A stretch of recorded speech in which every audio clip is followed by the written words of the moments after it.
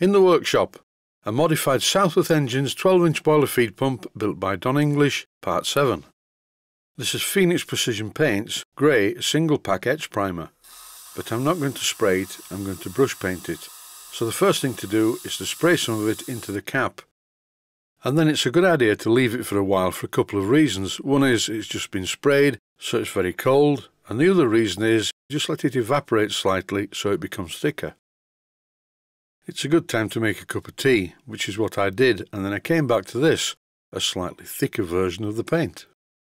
A viewer has requested that I do an unpainting video when spraying, so I've included that right at the end. And that's it for the narration.